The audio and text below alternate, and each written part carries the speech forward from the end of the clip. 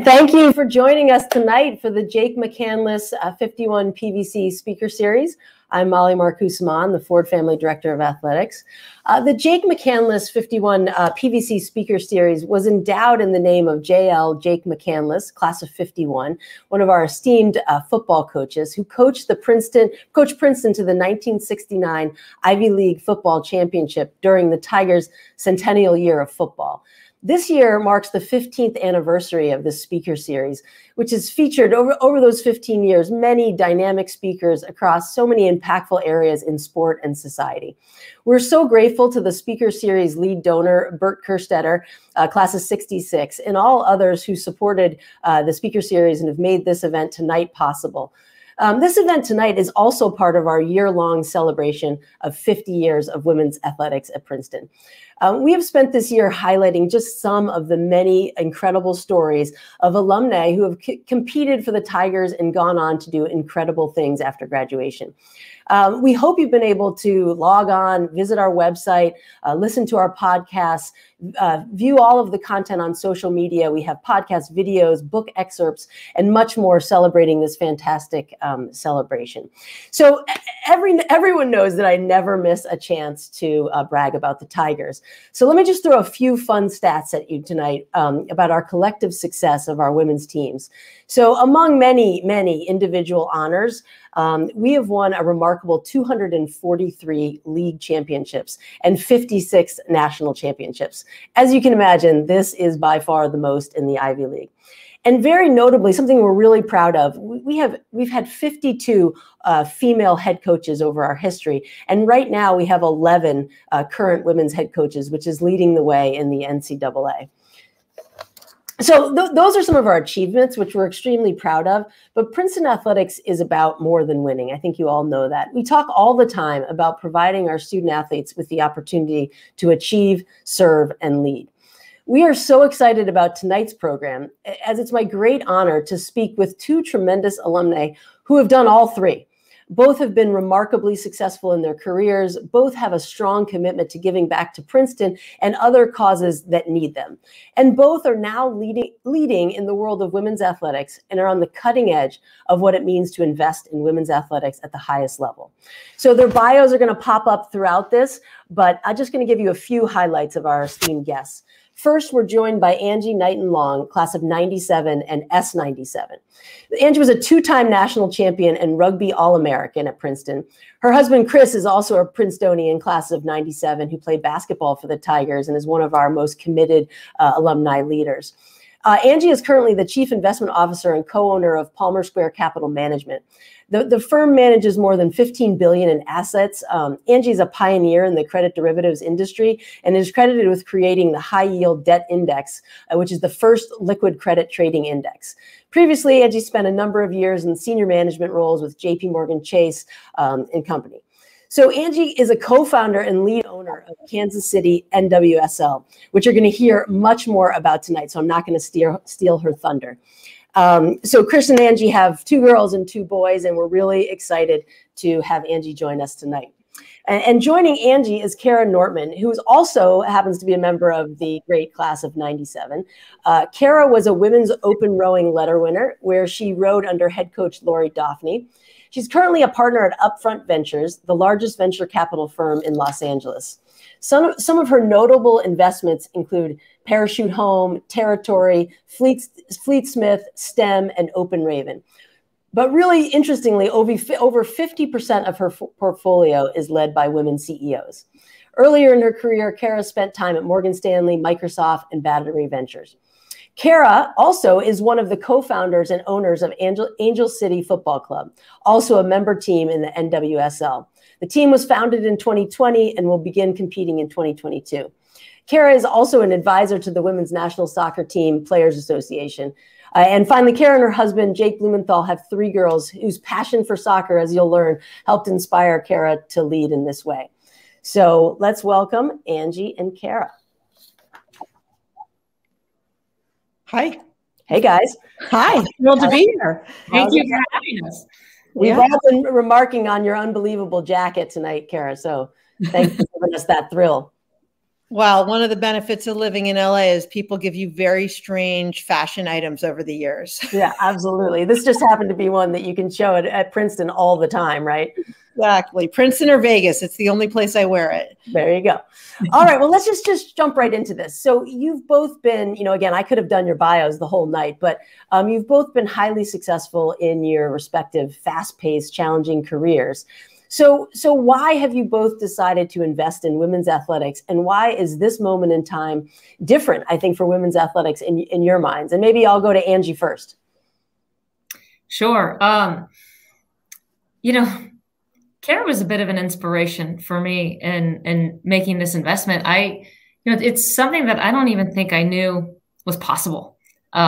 She and I had both been at the Women's World Cup in 2019 and both incredibly inspired by it. But I remember talking to Kara shortly after the World Cup and her saying, it's crazy that LA doesn't have a women's team, and I'm putting a group together to bring a women's professional soccer team to LA. And I went, wait, tell me everything you know. How do you do that? How does it work? And really, let that sort of deeply sink in, and then had an opportunity, and it came together really fast for us in Kansas City, but had an opportunity to pair with a coach that we've known for a long, long time, who'd been involved. Kansas City had a professional women's team before and had lost their team. And he had been involved with that group and, said to me and to Chris, hey, would you have any interest bringing professional women's soccer back to Kansas City? And,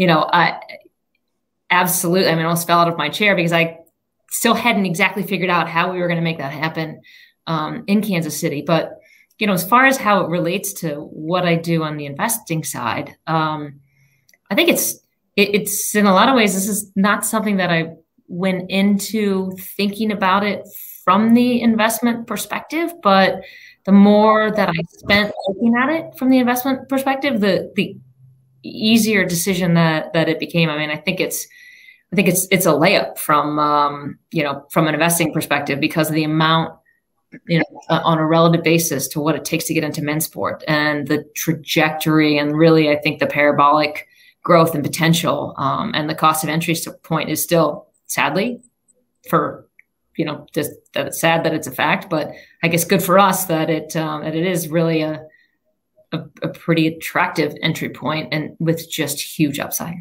Yeah, absolutely. Well, I'm not surprised that you guys did it quickly, knowing you and Chris, that you guys just jumped in and made it happen. So not a surprise.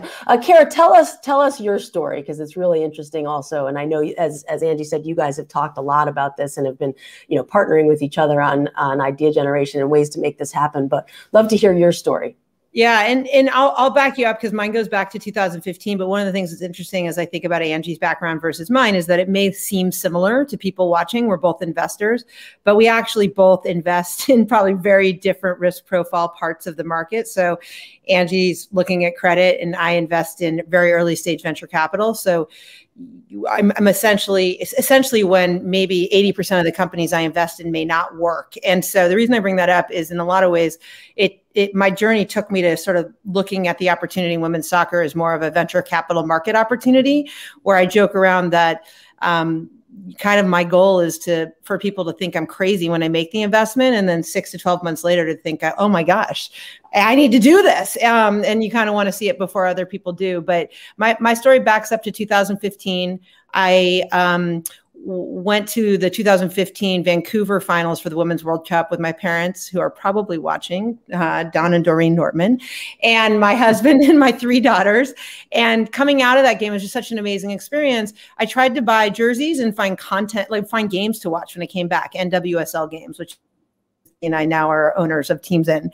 And I literally couldn't get anyone to take my money. I went to 9 stores in Vancouver to buy a jersey, found one for 3 of my daughters, couldn't find a player's name on the back. So I was looking for Alex Morgan, Megan Rapinoe, Megan Klingenberg, could not find jerseys. And then I got back and I wanted to watch the NWSL games, and they just weren't carried anywhere. So all I could do was get to know players through Instagram. And honestly, in a way, I don't think any of this would have happened if Instagram and social media didn't exist, because there was at least one channel to go follow players and keep one's enthusiasm alive. And it's a bit of a long story there, so I'm not going to tell all of it, but feel free to ask more questions if you truly want to know. But it ultimately came out of a bunch of friendships, the most significant of which was with a woman named Natalie Portman, who you guys may have heard of because she's won a bunch of Academy Awards. I've heard of her. Yeah, I've heard of her. Yeah. And my joke is, when the Queen of Star Wars says, hey, do you want to buy a soccer team? You think, I really don't want to let her down, so I might as well just explore it. But we really got to know each other through our activism and nonprofit work around pay equity. And we were both involved with this organization called Time's Up. And ultimately, we just started doing things to bring visibility to the players' pay equity topics. I thought this was a nonprofit interest of mine. And then after spending a year or so working on these things with her, she said, Kara, let's go buy a team. And I thought, you know what?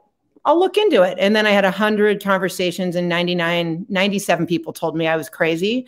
And fortunately, I found 3 who thought I wasn't crazy. And one of those 3 ended up being our initial backers, Serena Williams and Alexis Ohanian. But it kind of all started that way. And then the Chris and Angie part of the story literally started with Chris sending me an email asking me for my annual giving donation. So, Chris is good at that. And Chris is particularly good at that. I know. So he asked me, and I said, oh, Chris, I'm so sorry I'm delayed in getting back to you. I've been at the World Cup.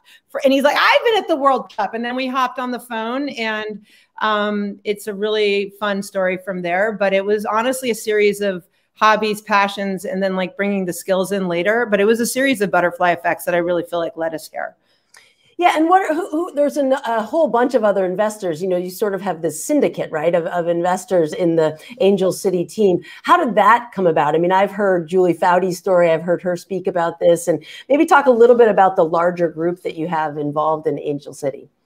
Yeah, we started with a lot of the actresses who were involved in Time's Up, because Natalie and I had been so involved in that. So it did start with that community. We knew of people who were just interested in, with no skin in the game, just essentially bringing like the Spike Lee or Jack Nicholson effect to women's soccer, right? If they showed up at a game, People magazine would cover it back in the day, and more tickets would be bought and people could be paid more money. But so we started with Eva Longoria and America Ferrera and, you know, folks of, you know, Jennifer Garner, folks like that. And then candidly, the secret weapon in all of this for I think both me and Angie is a woman named Becca Rue, who ran the U.S. Women's National Team Players Association.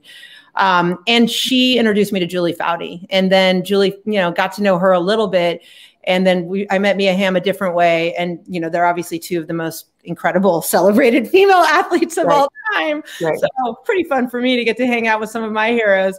And they had this idea of, let's make this accessible to all the U.S. women national team players who call Southern California home.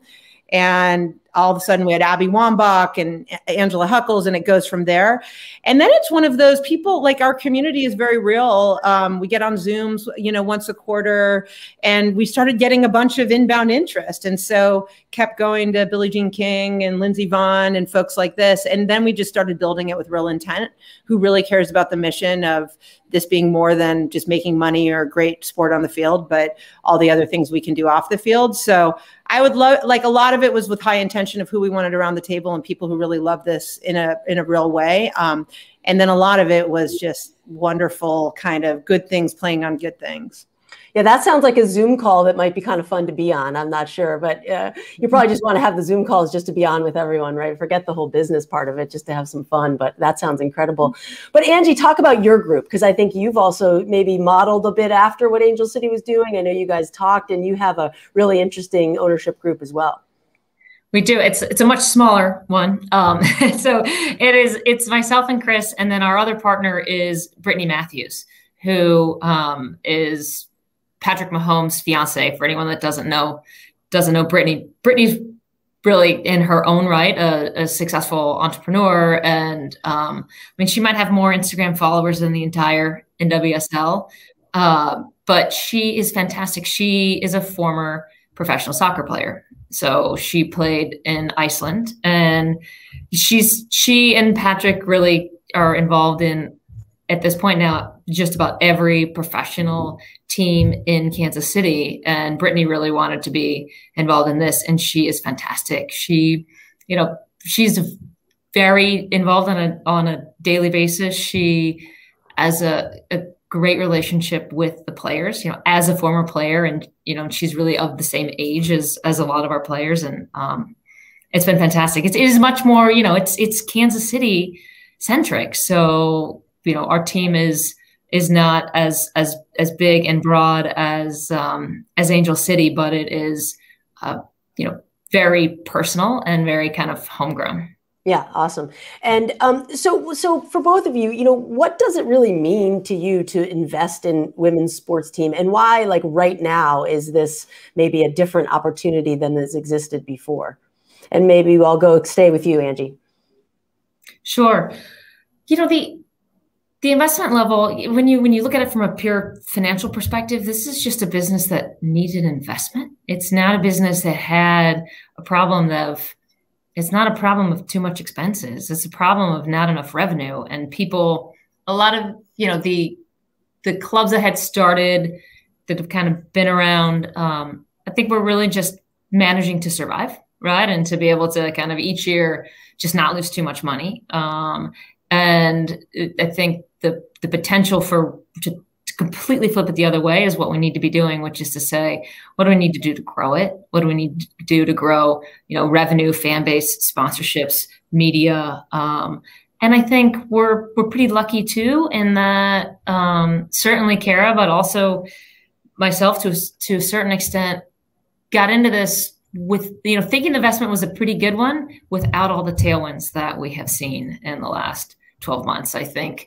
ironically, COVID in and of itself was a tailwind, right? And it coincided with the first CBS deal that the league had. And so when there wasn't a lot of sports on, the NWSL was the first league to do, a football tournament. And I think that, that brought a lot of fans. And it is, I think still the biggest challenge that we have is with broadcast, and is with the media, and is with, if anybody watches, ESPN and SportsCenter religiously, there's just not a lot of women's sports on there. And I don't know why, because it is, I think, proving time and time again, if you show it, people will watch it. The reason people don't watch it is because it's not shown anywhere. And, the ratings for the NWSL championship game last year, higher than the ratings for the MLS championship game. And how much longer has the MLS been around? And you look at the valuations of MLS clubs versus NWSL clubs, and I think it's just fascinating. But the ability to use an investment is, I think, what makes this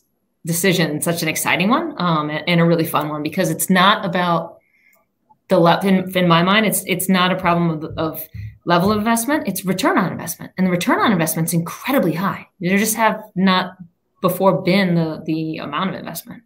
Yeah, absolutely. Kara, do you want to jump in on that too? Yeah.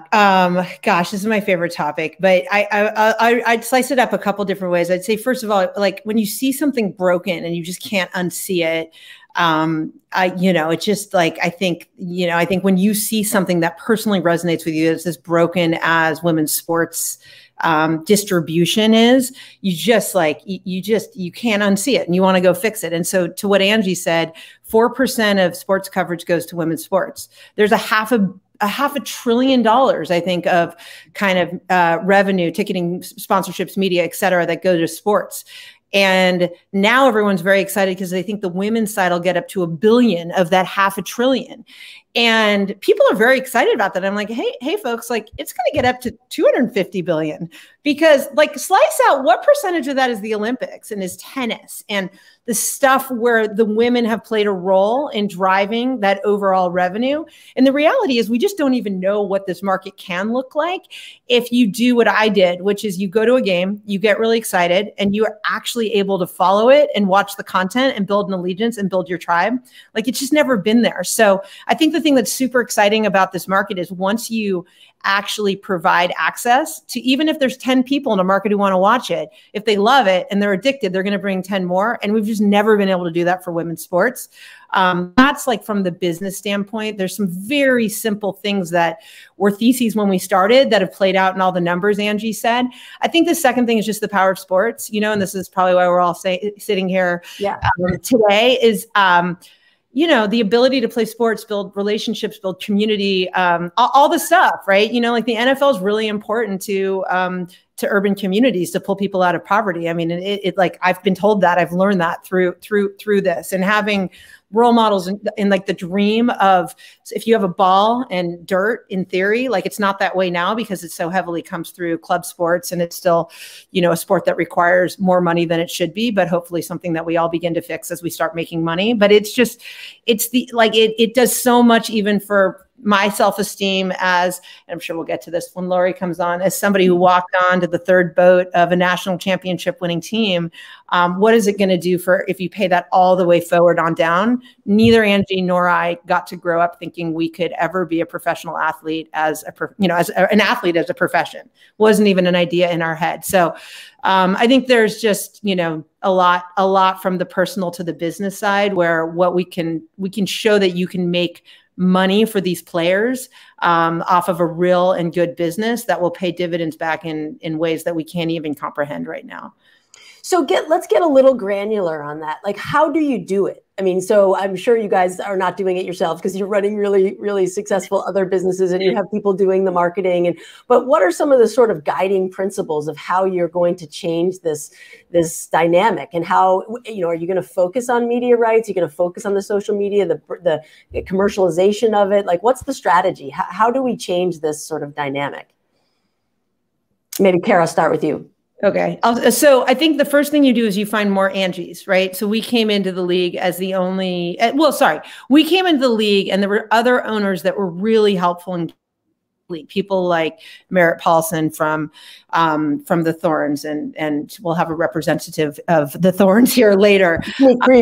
Yeah. But you know, you need one owner can't bring the mindset of, like, you can't have one different mindset or even three different mindsets in a broader league. And so if you bring in more like-minded people and you help, you know, we all help each other understand what happens if you change the collective bargaining agreement. What happens if you create sponsorship agreements that look like this, that can fund, you know, different camera angles. And so I personally think it starts with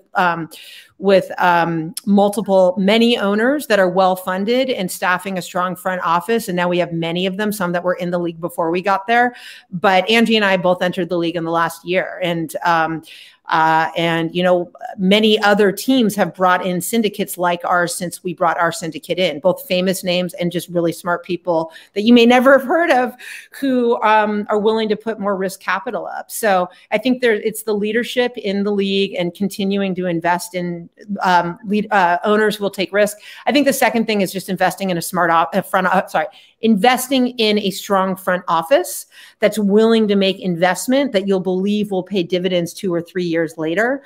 And I'll give you one fun anecdote. I'm trying to figure out if I should say it. But anyway, when I was interviewing players before we got going, let's just say one of the more iconic players who everybody would know, so I'm not going to say her name, said to me, Kara, I want to make money more than anyone. And if you can figure out a way, give me money in a brown paper bag, because I make so much more money off my sponsorships than I do playing for the league. She said, but if I had one wish, it would be to invest, put world-class talent in the front office of every team, and then give them capital to build out a marketing effort, a technology effort, a analytically driven scouting effort. She said, I would rather make no money and see that happen and have the players 10 years from now be making what LeBron made than to make a cent more right now, but also figure out how to give me money in a brown paper bag. Yeah. Don't forget about that. And you're among friends here. You can say whatever you want.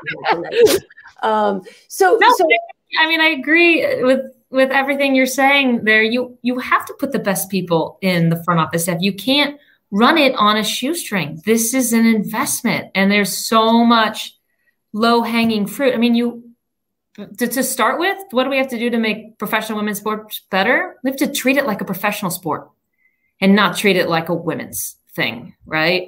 It's a professional sport like any other professional sport. And I think when you operate under that frame of reference, then it's a huge opportunity.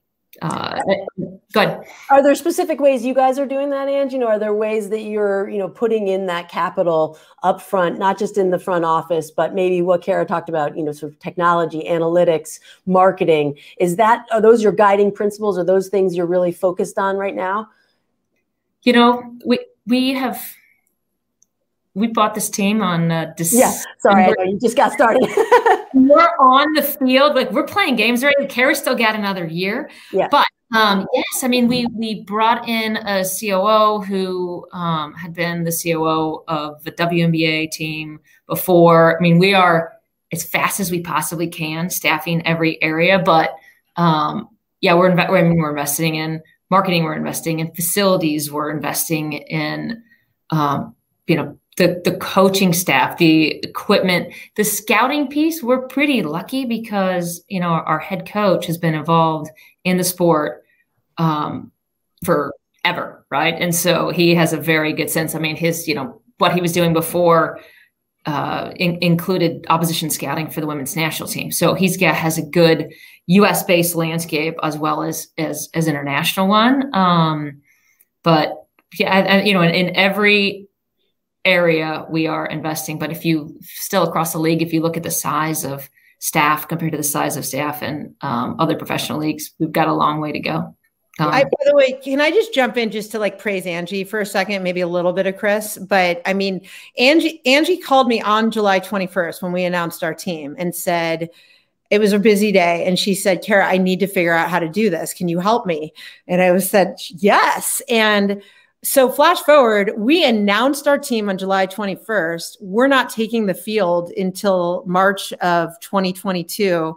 Angie got her, and we are an expansion team. Angie bought a team. Angie subsequently bought a team, moved a team, building facilities, found a stadium to play in. So it's kind of nuts, Angie, how quickly it went from, I think we should do this, to what you've done, and the velocity of that execution. Inspiring. 2 weeks it had a coach, but yeah, you had a coach. I mean, right? What more do you need? Really good coach. So that was a good start. Yeah. Well, I guess that's actually a really good segue. So you guys are both class of '97. Did you know each other? Were you friends back then? And talk maybe about the Old Girls Network, right? We have that at Princeton. We talk about it all the time, but talk about the importance of that. And I loved how you guys were talking about the rising tide lifts all boats, right? We needed to do it together to get the long-term success that we're all looking for. And it's not a competition. It's like, let's all dive in and throw our assets and our resources towards it and make this happen. But talk about that a little bit. I think it's really interesting how you think about it. Maybe Kara. Angie, were you in Butler? I'm trying to remember. Yeah. Yeah. Okay. So Angie and I were in Wilson and Butler. There was a bond, for not being in the fancy parts of the campus. No, but there are many stories Angie and I can tell from college that probably are more appropriate for a smaller group. But I guess the way I characterize it is, I think we've stayed in, weren't in the very, very frequent touch. I think we had a lot of we have a lot of connectivity and joy when we come back together at reunions or here or there.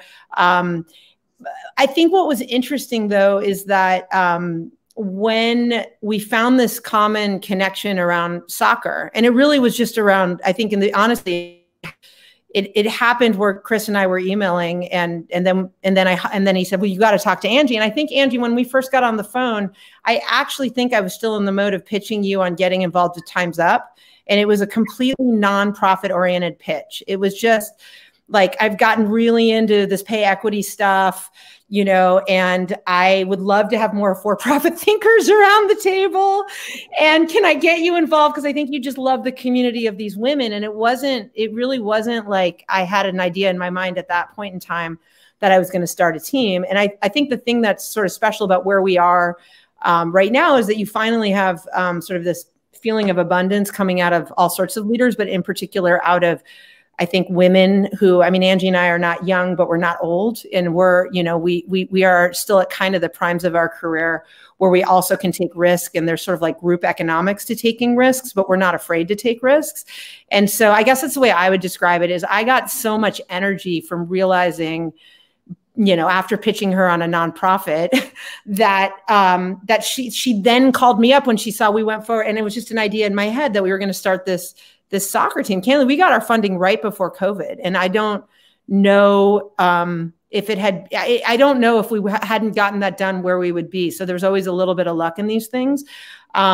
But it is the first. I said it is the first time in my life that the old girls club has ever played out, and I'm seeing this in my professional life as a venture capitalist, where there's still maybe like 10 or 20 senior women who can kind of really move things behind the scenes, and everyone was competing, and it's only recently moved to collaboration, where I think there's finally like a generosity and a desire to move things forward as a group. And Princeton's a very special place. I'll stop, but I'll say there's something just really uniquely special about the communities and the people that come out of Princeton. And having gone to other universities at this point that I'm proud to have gone to, I can say Princeton's just different. And the in the nation service, the not having professional schools, the kinds of relationships you make when moments pop up where you can do this, I think we're better set up to go do this like an all-girls club or a co-ed club or whatever club, in a way that I think is very special.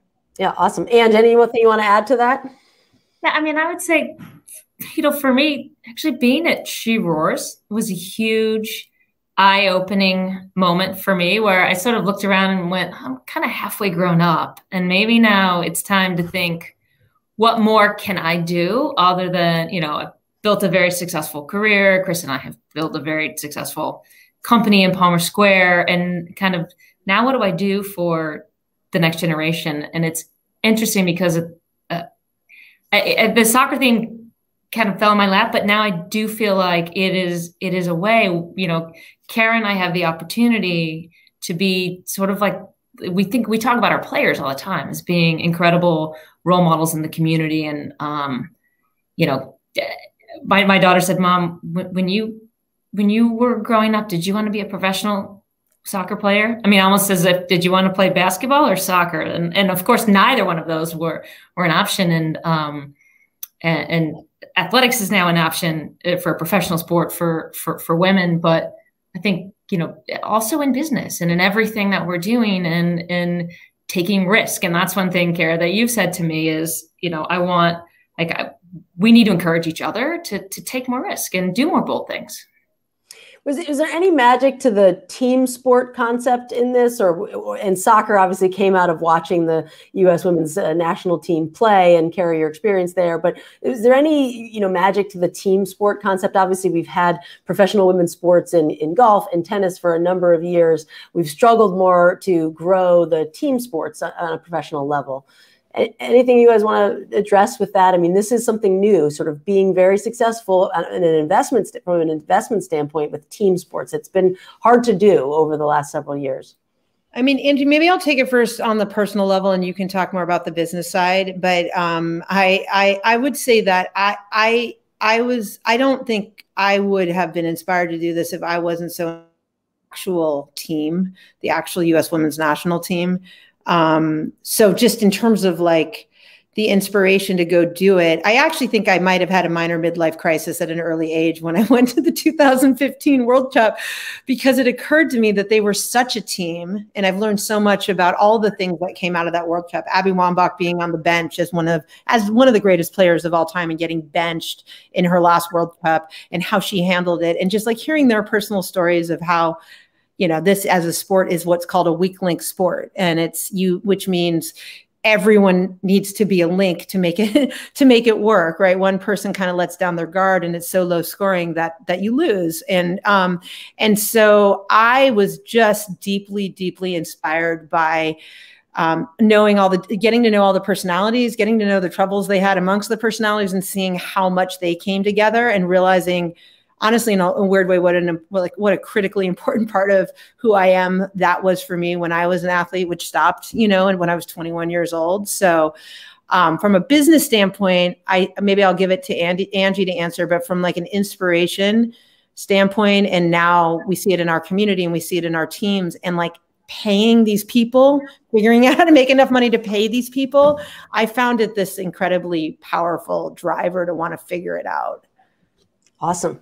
Ange, anything? I mean, I'll be honest, I hadn't thought about the fact that a team sport was different. Now that you say it, it's so blatantly obvious. And you look at, you know, the kind of famous women athletes that have existed in the last decades, right? And there hasn't been such a delineation. I mean, tennis is a great example. But with soccer, to me, the obvious point was, well, everyone loves the women's national team.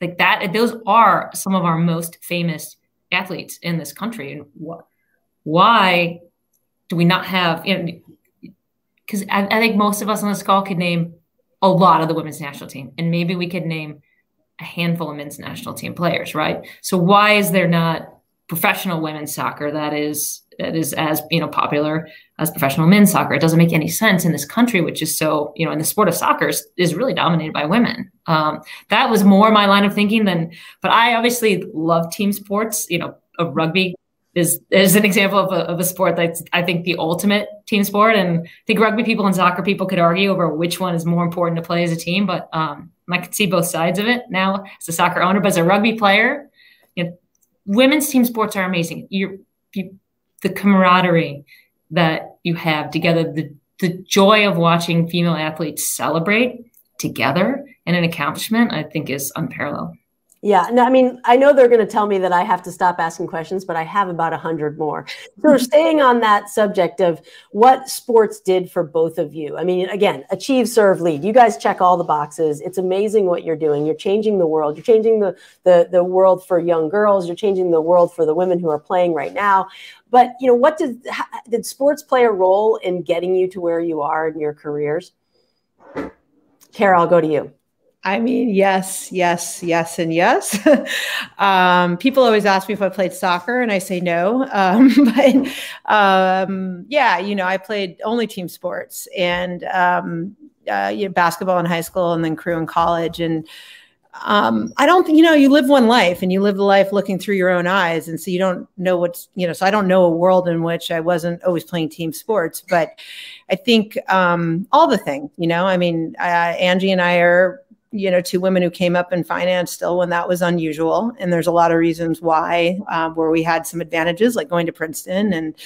But one of them was playing sports. I think, you know, it just kind of teaches you the kinds of teams you see win and you see lose and what you want to be a part of, and teaches you that you know, at least me, it taught me, you know, you want to be able to celebrate your victories with others and console each other when it's not working. And then, I mean, very specifically, Lord Lori, I would say one thing I took away from doing Princeton crew was literally nothing would be more painful than a 2,000 meter erg test, like literally nothing. And so as long as I could breathe and I wasn't going to throw up, I kind of knew I could just sit and push through really crappy stuff that happened in business. And it made me very confident. I would say it just made me very confident. And in some ways, I think actually being on such an exceptional team, the team I was on, but as one of the people who had to fight to stay on that team, I'm grateful. It's probably the greatest sort of like early, didn't succeed quite at the levels I wanted to, even in the context of like a very, very successful team that gave me, I think, a lot of the resilience that pushed through. But I think it just taught me I like to win with others and I like to lose with others. And sports gives you that in a really meaningful way. Yeah, absolutely. I mean, I think that confidence conversation is a really interesting one. We had Chris Everett on a call with our staff and with some of our student athletes last week or 2 weeks ago. Coach Henderson, Mitch Henderson, had her on for 30 minutes. And for me, I got to be on camera with Chris Everett, you know, an idol and someone that I looked up to my whole life. And I really wanted to ask her, we ran out of time, but, you know, did your confidence develop because you were great at athletics, or were you great at athletics because you were confident? You know, and I think about that in my own life, you know, just having the ball at your feet at the penalty, you know, for the penalty kick and having to perform in that moment, does that help you have to perform in the boardroom, or is it something you're born with? But it's something I think about all the time. But I think confidence is something that's huge for women, and we need to be able to enter into those conversations and negotiations with a great deal of confidence and wanting the puck or the ball or whatever it is at your feet, and to be able to take that shot. So yeah, Ange, jump in. Well, the other thing that I would say is that it teaches you to fail and be okay with it and get back up and go try again. And I think I can't say enough about how important that is. And I feel like maybe as women, we don't do that enough. Like when we talk about taking risks, we don't take risks because we don't want to fail. And when you play sports, you get to practice all the time at failing, and then at succeeding. And I think it also teaches you that anything is possible. We won a national championship without a coach, right? Anything is possible because we all came together and worked as hard as we possibly could, and we did it. Awesome. Amazing. Awesome. Well, I think we're going to bring in some guests here in 1 minute, but just one last question. I mean, again, I had a lot more, and I really didn't get into sort of this idea of giving back to the community with your program. So maybe you weave that into the conversation with some of the guests that we're having jump onto the screen to ask some questions, because I think people are really interested in how you guys have rethought professional sports and sort of the way you're reinvesting in the communities as well. But I think this is a really important one for all the undergraduates that are listening. What advice can you give to either our undergraduates or to some of the young alums who are really just getting started with their careers, and how they can continue to support their own career growth, but also continue to support the growth of women's athletics? So maybe, Kara, I'll go to you. Yeah, the quick one I'd say is everyone who's watching as an undergrad is probably a massive achiever, and you're probably thinking about your life and your career as like one major thing. And I would just encourage you at the times in your life when you have energy to have a major, but also have minors, and don't need the minors to be a thing that works, a thing that's your career. Like, leave room for just pure passion and friendships, and set up your life so that serendipity can play a role in doing something extraordinary at the times you least expect it. And it may happen in your 20s, your 30s, your 40s. It may happen in your 80s, but don't just be one thing. Leave room for hobbies and leave room for minors. Awesome. Love it. Angie, how about you? Trust your gut, follow your gut. If you're thinking about a career choice or what you want to do, investigate it, do your homework, but then don't be afraid to do the thing that you really think is right. I love it. Okay. So let's jump in. I think this is a particularly special guest for you here, Kara. We're going to bring in our women's open rowing coach, the great, the wonderful, the esteemed Lori Daphne. Hello. It's so nice to see you all. And, hi. I'm totally inspired by you both. So thank you for coming on today and sharing your wisdom with us. Kara, obviously I have to ask you a question because I know you've asked. I can't tell you how proud we are in this program to have you as a teammate. And I think you tend to underestimate your impact in the program. It's funny, when I look back at you and your undergrad career, I think about, I think a little bit about your rowing, but I think about how much you made us laugh and how you made the team smile and how you really brought people together. And it's so interesting now to hear you talk, because that's exactly what you do in your profession. And I could see it in you when you were, just a youngster. So keep up the good work. My question has to do with, do you tell any rowing stories in your work? Yes. First of all, Lori, thank you. Lori and I need to have a whole separate Zoom that we record. But pivotal part of my journey, and probably one of my favorite memories of the last 10 years, is when I showed up at the tanks and Lori was there, and she gave my now 10-year-old daughter a lesson in the tanks. And it just was one of the most special moments I've had since graduating. But to answer your question, of course, I talk about crew all the time. I share callous stories, and I talk about like I always say, when you've rowed crew, if you meet another person who's rowed crew, you can literally go in the corner and talk about bucket rigs for 2 hours, and find it really fascinating. But yeah, I talk about it all the time because I always think about crew as the ultimate team sport. If your hands are a little too high or a little too low, if your catch is a little too slow, which of course mine never was, right, Lori? Yeah, never.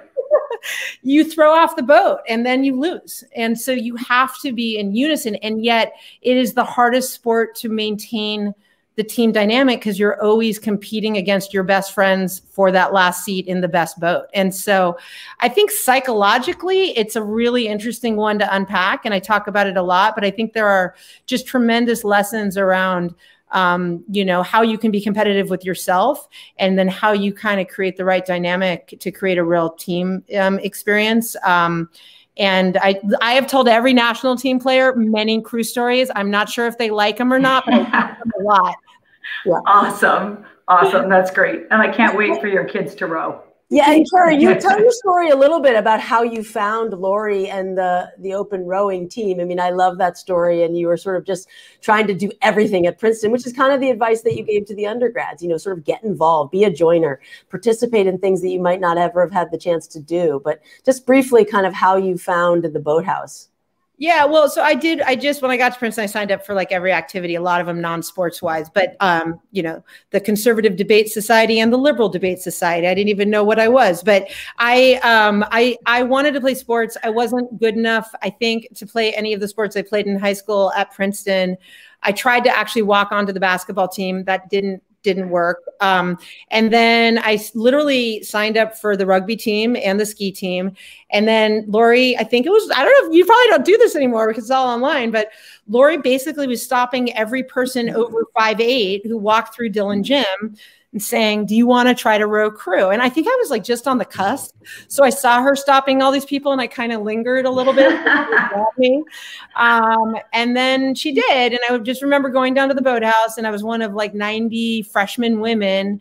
And somebody handed me a hot dog and said, come try it. And that's how it all began. Yeah. And Lori does still do that, by the way. Not in COVID time, but otherwise she's strolling the Dillon Gym activity fair, finding the tallest, most athletic women on campus. So that's why she's amazing. She's leaving that's how I found her. Unturned. Lori's doing it. So amazing. Thank you. Thank you, Coach. And yeah, thank you very much. Next, we're going to bring out Bryant Blunt, who is what we call a super fellow. He's a class of 08, but he works in the Dean of Students office, supporting students in many, many different ways at the university, track and field alum, fellow to many of our varsity teams, and just we have this, what we call the team around the team. Bryant sort of epitomizes and symbolizes everything that's great about our team around the team. So Bryant, I'll turn it to you. Thank you.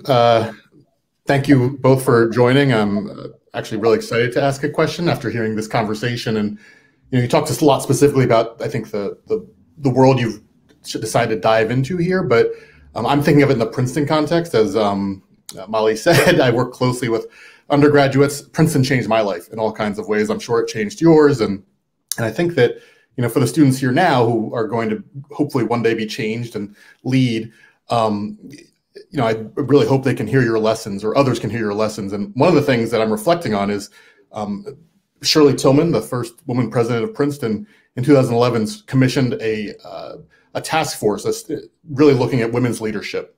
And one of the key takeaways from that is that women, more than men, tend to hold behind the scenes positions or seek to make a difference outside of, at least on our campus, elected office or sort of officially anointed leadership. But in those last 10 years, we've seen, I think, dramatic shifts in roles traditionally held by men on our campus. The USG president, class governments that really sort of bring everyone together, presence of eating clubs even. We've had several years now where that balance looks more like what our student body looks like. And hearing from you and seeing you both as role models, both in your professional careers and now with this link of team ownership, I would love to hear you talk about the impact of having women lead organizations that have traditionally been led by men. Yeah, Angie, let's go to Angie on that one. I think we still have more progress to be made, both in finance and sports. Then it seems like Princeton has made a lot of progress in the last 2 years. But I do think, I feel like I'm part of helping make that change possible. Starts with Kara and then comes me, and let's bring another. Awesome. Kara, anything you want to jump in on? Yeah, I mean, I think we probably have to say, like, Angie and I are Princeton educated white women, right? So I don't want to take away from anything we've done because it's been hard, but we have so much further to go. And one of the things I've learned as a woman in industries that used to like make a thing of or celebrating being the only woman and tried to make women feel good about that is you're just not really making any progress until, well, you're not, I shouldn't say you're not making any progress. You're not making progress until you're bringing forward and, kind of people who aren't like you and you don't look like you, don't come from the same background as you. And I just think we have to acknowledge how much further we have to go on all of those fronts. And I think probably, there's a lot of joy around what we're doing, but we also need to set expectations in a way where we know there will be mistakes made and there are things that aren't going to go as well at certain times. But if you look at the composition of our organizations 5 years from now, hopefully they'll look very different than the composition of organizations today in sports,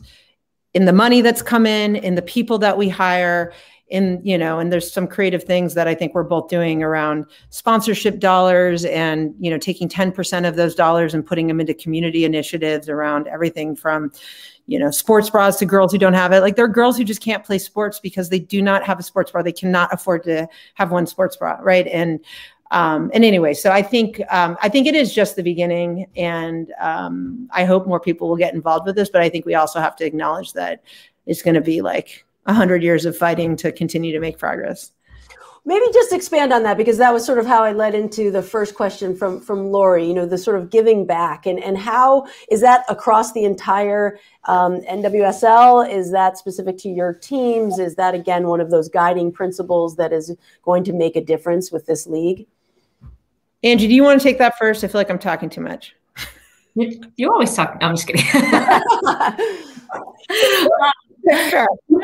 This one you should take first, because this one we flat. It's not across the league. We flat out copied it from LA because we thought it was such a great idea. And I think initially, we brought this team to Kansas City, and at first all of my thoughts were around, these are great role models for girls to look up to, right? And then I started, learning and thinking and realizing that not only are we making an impact in terms of, role models of potential path forward for professional female athletes, but also we have a real opportunity to impact our communities, right? And beyond that, we have an obligation to impact our communities because we have assets that other people don't, right? So we're getting assets in terms of money, in terms of sponsorship, but also in terms of like the power of the arms that keep spreading out, and every, if we touch one person who touches another 10, and each of them touch another 10, I mean, those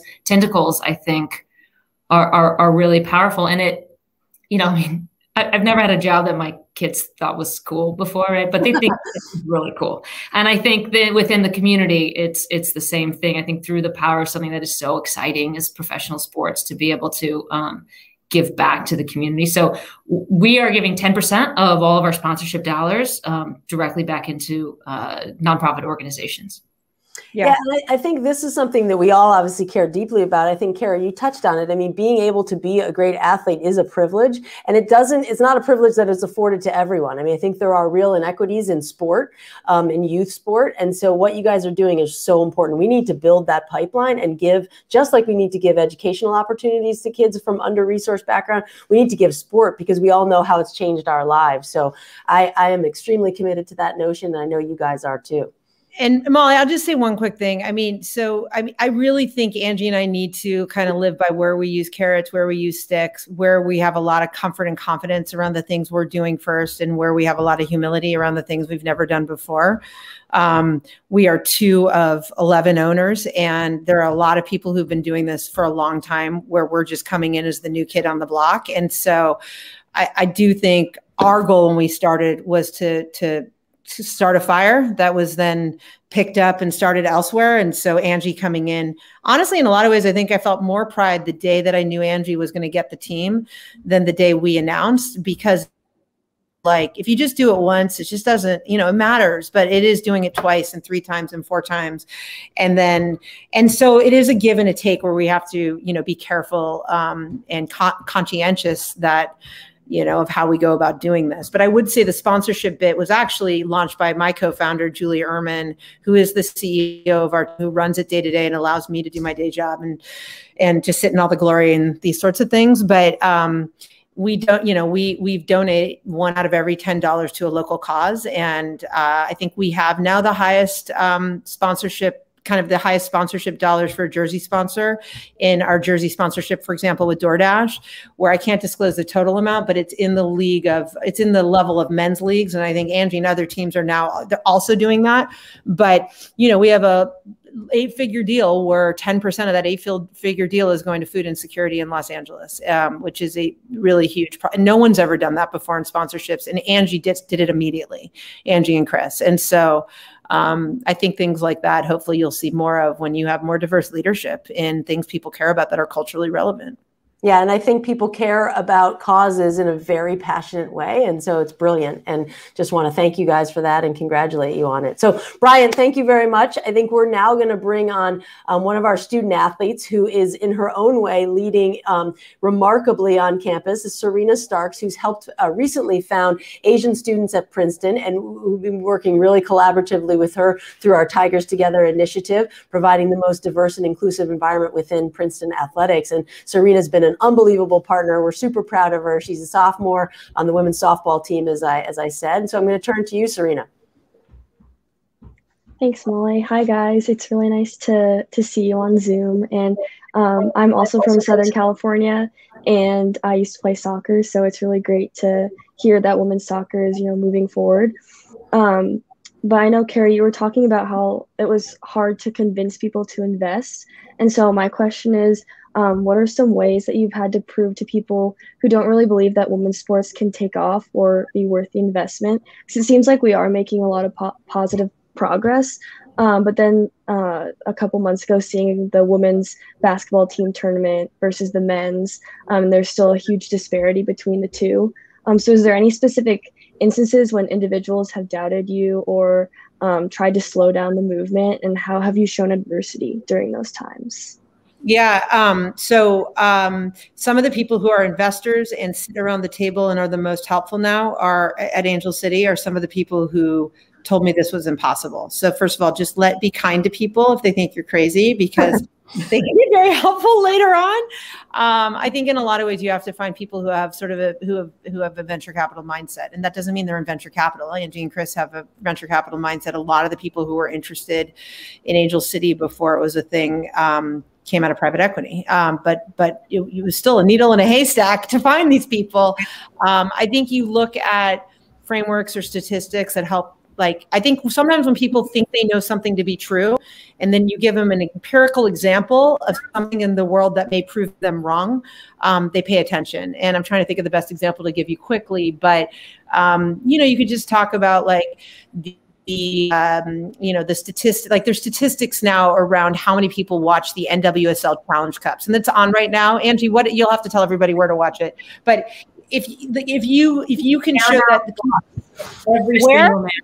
Paramount Plus, which is CBS All Access. So it's either on CBS Sports Network, or Paramount. If you watch the Super Bowl, you know what Paramount Plus is. They advertised.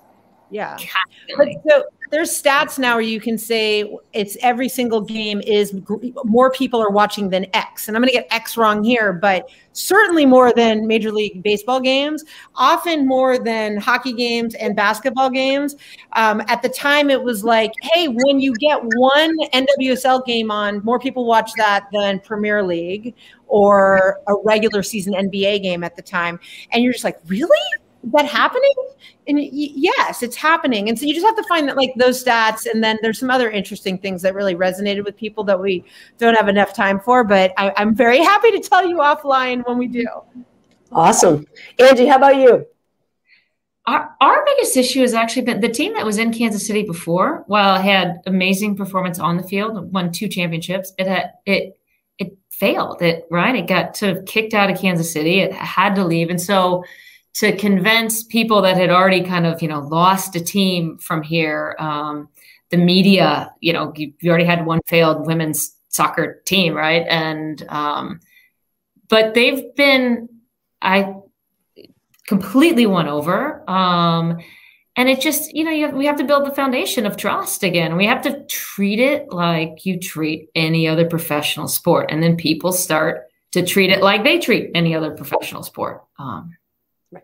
Women's sports does not have to be the other, right? Women's sports is what it is because what it is. So I love that, and treat it like a professional sport and like an investment. And that's what I love that you guys are doing, is you want a return on your investment, and you're going to invest in it to make sure that that return comes to fruition. Eric keeps saying that you have to think of, like, you think I'm liking this because there's some secret part of me that's actually venture capital, which there is. I'm a credit investor. Like I lend money to places where I know I'm going to get a good return back. That's more our business at Palmer Square. But I think it's a very interesting place where it's a good, safe credit investment and a good venture. I mean, it's like a convertible bond or something with warrants. Like you get like the safe return plus the upside. So I agree with that. And I'd just say, here's where the venture capital comes in. I think these teams have the potential to be worth as much as Manchester United or the Dallas Cowboys. So it is the best investment out there. Angie and I will lay out all the risks for you, but you're not going to lose your money, and your upside is tremendous. And right. So, that's double, triple, quadruple, probably 10x. I don't think you have to get to 1,000x for it to be a good deal. I think Sarah's right. I think you guys just answered Serena's question. Like, no matter who's doubting you, you're going to prove them wrong. You're going to tell them why to do this. You guys are tremendous salespeople. So, Serena, thank you very much, and thanks for your leadership. So, Ange, I'm going to tee up a video. You're not going to love this video very much, but it'll make a little bit of sense when we bring our next guest on. So, Cody, let's roll the quick little video. Up by Vincent. Kuika to play this down the right touchline. Header is in. Lucy.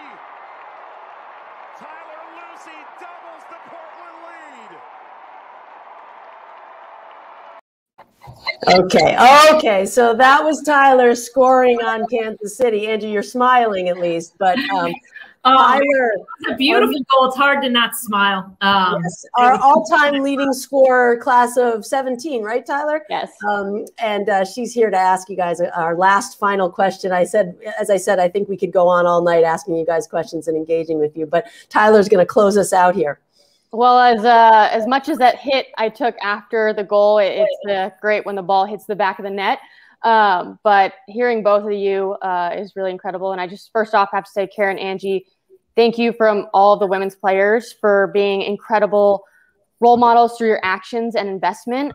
It is most appreciated. And to see powerful, strong women supporting each other is just, it's great to see that as an example. And I look up to both of you and Molly as well as our AD. Love to see that as a woman. So my question is about different investment models for professional leagues, and specifically the possibility of taking the NWSL public and providing opportunities for the fans to come into the owner box. I'd love to hear your unique perspectives, what you think of the potential success or sustainability of that model, because it's something that I'm very passionate. Kara, I'll go to you. I mean, come on, Angie's harassing me here. Angie, would you like me to take it, or would you like? I think it's a really interesting time because you're also democratizing access and institution, you're both like.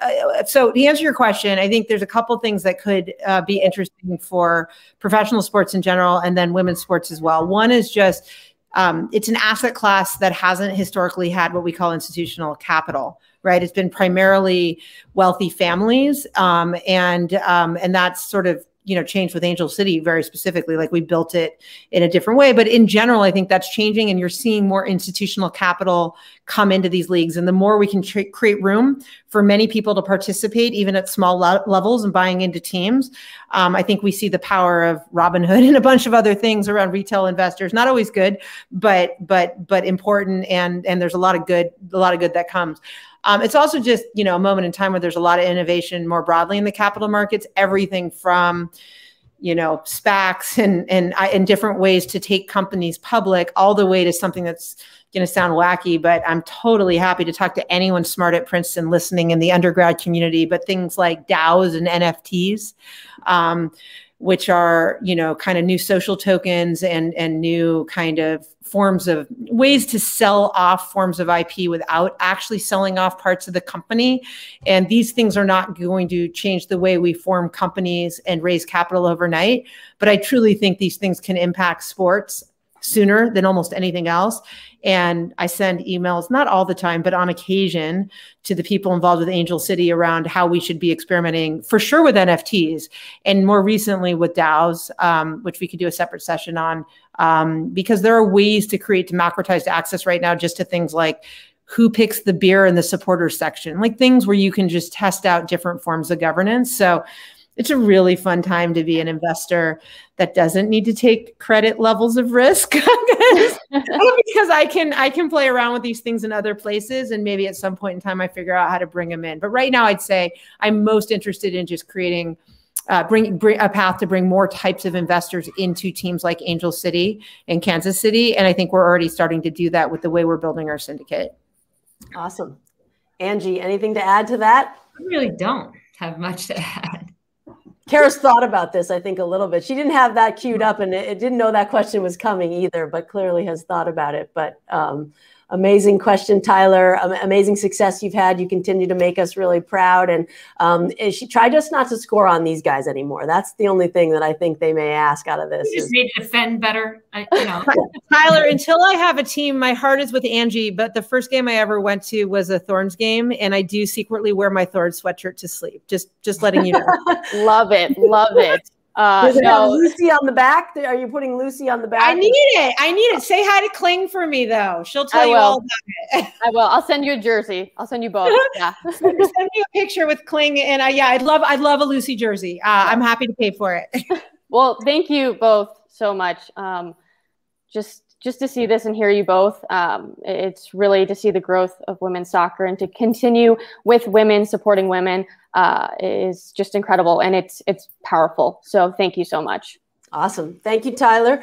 Well, I think, thank you everyone for joining us tonight. This has been incredibly fun. Apparently I'm 8 minutes over time. That's not a surprise to many people who know me, but I guess we had just a really engaging conversation. We're so grateful to you, Angie and Kara, for joining us tonight, for making us so proud as, amazing Princeton alumni. And just want to thank everyone else. A reminder for tomorrow night, we have another great evening of programming. We're featuring a panel of 4 additional remarkable Princetonians. So if you want to log on, visit GoPrincetonTigers.com for more information. And thank you all, and go Tigers. Go Tigers. Thank you. See you guys. Thanks a lot. This was awesome.